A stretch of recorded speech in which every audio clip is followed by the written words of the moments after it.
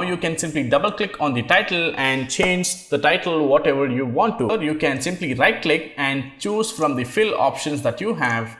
Hello everyone and welcome to my channel MiTutorials. This is a very exciting tutorial wherein I'm going to show you the new features which Power BI has released in the month of March 2023. There is a specific feature that I am excited about. It's called as on-object interaction.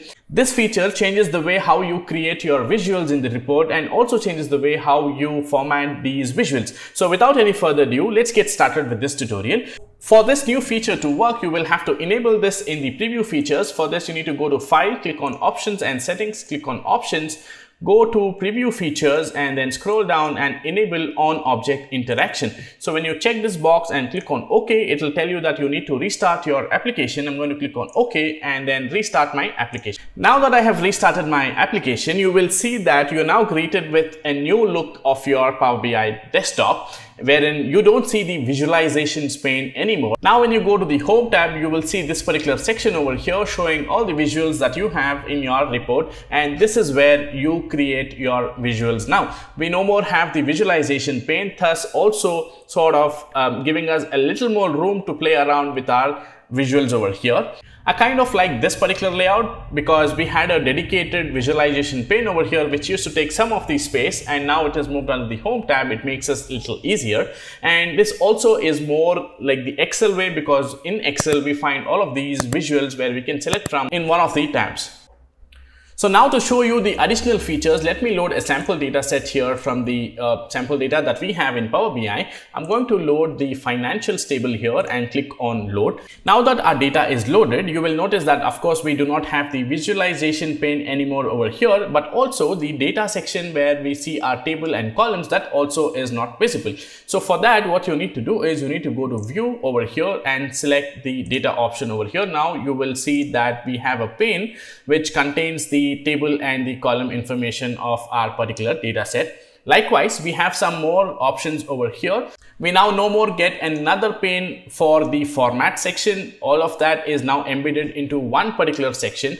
So if I check in format, bookmarks, selection, performance analyzer and all of that is now bundled under one single pane with these icons to switch from. They of course come with some disadvantages as well, which we will park it aside for now. We will move ahead showcasing the other features in this release. So let's go back to the home tab and let's start building our visuals over here. So I'm going to click on country and select sales over here. So Power BI has automatically added the bar chart for me over here. And these are the suggested types for the fields that I have added, which is country and sales. Now, if you want to add more fields to your data set, there are multiple ways of doing it. You can simply drag and drop the field that you want to be added into your visual, or you can also click on add data over here. You will get a dialog box over here showcasing all the fields that you have, and then you can choose what you want to display in that particular visual. Now that these visuals are being created based on what Power BI is suggesting you also have a toggle over here to turn this off and get a little more of freedom to sort of choose what you want in your y-axis, in your x-axis, in your legend, or if you want to create a small multiple, etc. So you have that option as well, and from this drop down you can choose the different visuals that you have in your dashboard. Now I'm going to show you some more exciting features. So now that we've created this particular chart over here, let's say you want to add in data labels to this particular chart. The way you used to do this earlier was go to the format pane, look for data labels and turn them on. Now what you can simply do is click on this particular icon over here, which will give you a list of things that you can add to your visual, and there you have data labels. You can simply check this box and you have your data labels added. And you also have the zoom slider. If you want to add a zoom slider, you can do that, and you can also uncheck and remove the zoom slider. You can uncheck legend, you can uncheck x-axis, y-axis, title of your chart, etc. This is a really good option. With just a couple of clicks, we can add in a lot of elements to our visuals. Now that I have added data labels, and let's say if I want to edit my data labels and instead of having one decimal place, I want to show two decimal place, what you can now do is you can double click the chart and get into edit mode. So how you can do that is, right now, let's say I have not selected this visual. I can single click on the visual. Now my visual is selected. I have a black border showing that this visual has been selected.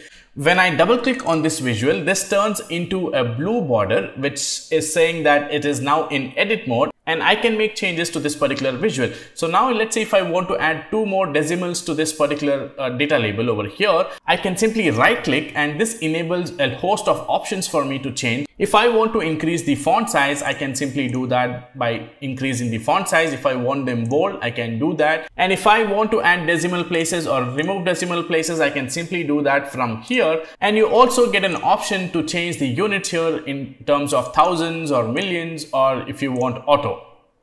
And if you think that you're not able to find any of the options in this particular section over here, you can always go to format data labels, and this is where it will open the format pane and wherein you can make the changes required for your particular data label. Now let's say if you want to change the colors of this particular bar over here, you can simply right click and choose from the fill options that you have to any other color that you want. The right click option is not just for the data labels and for colors, but also for the title. Now you can simply double click on the title and change the title whatever you want to. For example, I want to change this to sales by product. And let's say if you want to make some formatting changes to this, you can simply right click and increase the font size. You can change the background of that particular title, and then you can also center align them. All of these options are right here with a single right click, and you also have an option to reset to default. An additional feature that they have added along with the title here is called as subtitle. Now you can turn this subtitle on and have some additional information related to that particular visual. Let's say sum of sales by product and discount band, for example, and I can change the text color over here to white.